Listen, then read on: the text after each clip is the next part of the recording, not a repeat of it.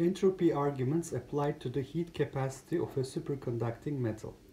The heat capacity C sub n of a normal metal at a very low absolute temperature is of the form gamma times T, where gamma is a constant characteristic of the metal. If such a metal is superconducting below a critical temperature Tc, then its heat capacity in the superconducting state in the temperature range 0 to Tc is approximately given by the relation alpha times T cube, where alpha is some constant.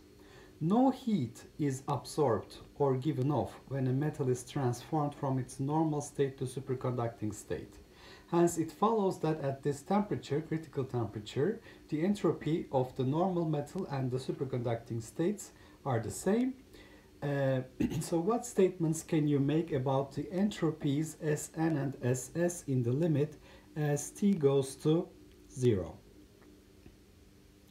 So I would like to start out that with the third law of thermodynamics. As temperature goes to 0, the entropy of the normal metal and the superconducting metal should go to 0 or some low value as 0. This is according to the third law of thermodynamics.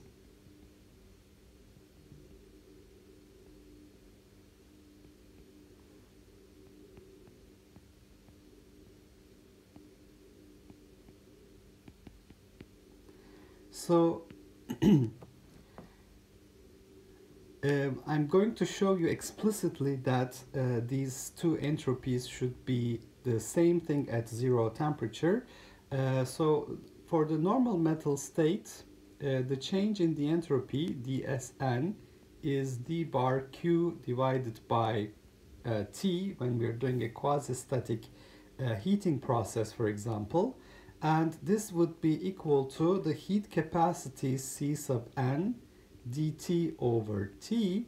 So the entropy change in the normal metal state from some temperature T0 to a temperature T would be given by gamma times T dt over T. So T is a low temperature. So remember, because this relationship, linear relationship with temperature, is valid at low temperatures. So T is a low temperature. So these T's will cancel, and I find that the entropy change for the normal metal will be given by gamma times T minus T0. And if T0 is 0 Kelvin, that's my reference, then I find that the entropy of the normal metal as a function of temperature is given by gamma times T for low temperatures. Now, on the other hand, for the superconducting state, ds superconducting is d bar q over T. This would be heat capacity of the superconductor dt over T. The entropy change in a superconductor going from a temperature T0 to T, T is below the critical temperature, we have alpha T cube dt over T. So this would make this a square. So the answer would be alpha T cube over 3 between T0 and T, which is alpha over 3 T cube over 3 minus T0 cube over 3. And if T0 is 0 Kelvin, so that's my reference point, then I find that the entropy of the superconducting state as a function of temperature is alpha. So I have put too many 3's here. This is alpha times T cube minus T0 cube. Okay, so this would be alpha T cube divided by 3. So as T goes to 0, the entropy of the superconducting state goes to 0 as T cube, and the normal metal state goes to 0 as T. So the statement we can make about the entropies in the limit as T goes to 0 is, in the limit as T goes to 0, the normal metal entropy would be equal to the superconducting metal entropy.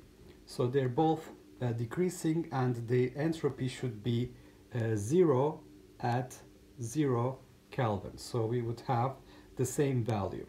Use the answer to part A and the connection between heat capacity and entropy to find the relation between Cs and Cn at the critical temperature. Now, I'm going to look at the value of the entropy at the critical temperature.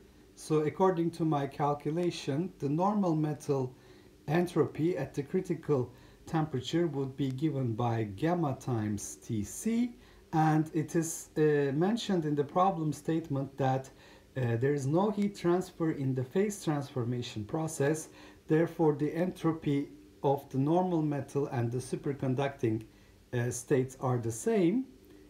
So here I have alpha Tc cubed over 3.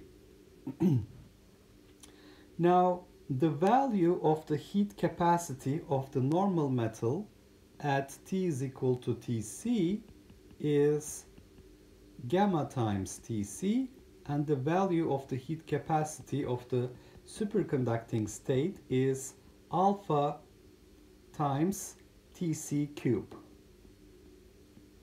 So because these two entropies are the same, gamma times Tc is equal to alpha times Tc cubed over 3.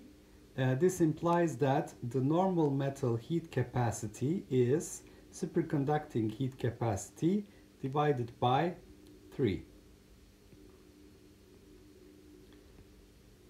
Now, there's one point I want to make here. You may be wondering how we can compare the entropies of the normal metal and superconducting states below Tc. Doesn't the normal metal turn into a superconductor, and therefore you can't talk about the heat capacity of the normal metal below Tc? So let me put a remark here. It is possible to derive a superconductor below its critical temperature to the normal state. So it's called the Meissner Effect. So we apply a magnetic field. Normally the critical temperature will drop, and above a critical magnetic field value, we find that the superconducting state is destroyed. The metal turns into a normal metal. So note that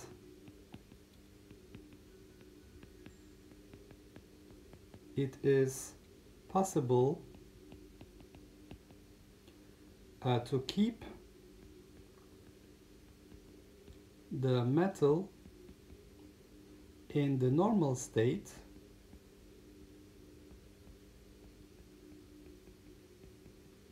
below Tc by applying a large magnetic field. So therefore we can compare the entropy of the normal metal and the superconducting states even below Tc. Okay, so we're talking about the heat capacity of a normal metal at low temperatures. It's linearly dependent on temperature, and superconductor is a cubic dependence. And during the phase change process, there is no heat transfer, there's no heat being absorbed or released from normal metal to superconductor or vice versa, and therefore the entropies of these two states are the same. So the first question is, what comment can we make about the entropies of the two states as temperature goes to 0, where the third law of thermodynamics tells me they should be both approaching 0 or some constant value S0, depending on the degeneracy of the ground state. But when I calculate explicitly the change in entropy between 0 Kelvin and some temperature T, I find that for the normal metal state, the entropy is changing linearly with temperature, and for the superconducting state, it is changing with a cubic dependence on temperature. And because as t goes to 0, they're both approaching 0, they will be the same. And at the critical temperature, where these two entropies are expected to be the same, I find that the relationship between Sn and Ss gives me also a relationship between the heat capacities in the normal state and superconducting state, as Cn is equal to Cs over 3.